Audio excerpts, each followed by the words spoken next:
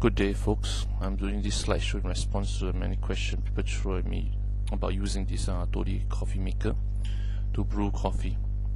The fact is, one of the reasons you want to get a Toddy is because you just don't brew coffee.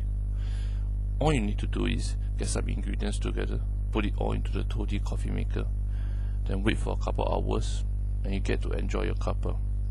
No brewing absolutely required. So what do you need? All you need to enjoy this cold brew is to grab your favorite blend of coffee and just put it in.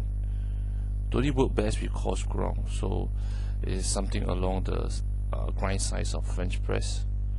The measurement is, for every 1 pound of coffee, you need to put in about 9 cups of cold water. The process. Now, do you see the white color thingy? Well, that is the Toddy coffee maker. To start the process, fill this white thing with 1/3 water, and then fill it with half of your coffee grounds.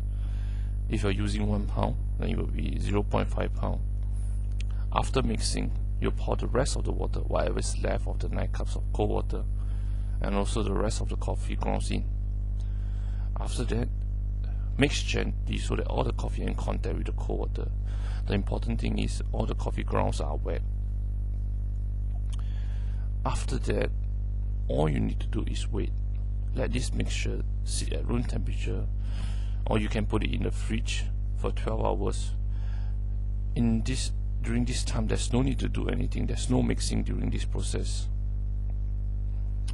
After this waiting, all you need to do is to put the Toddy filter, the white container, onto our glass container and drain it out.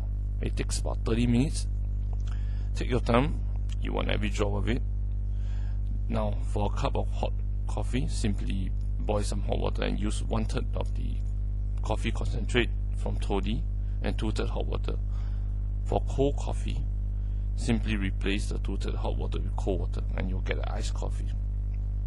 You can save the rest of the Toddy coffee concentrate in the fridge for later consumption, and it can usually last for more than a week.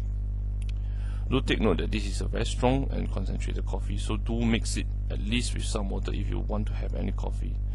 And there you have it, folks. Iced coffee or hot coffee without any brewing.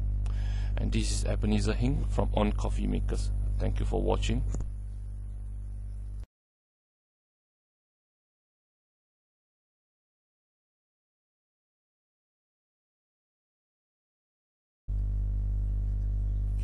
Good day, folks. I'm doing this slideshow in response to the many questions people throw at me about using this Toddy coffee maker to brew coffee. The fact is, one of the reasons you want to get a Toddy is because you just don't brew coffee.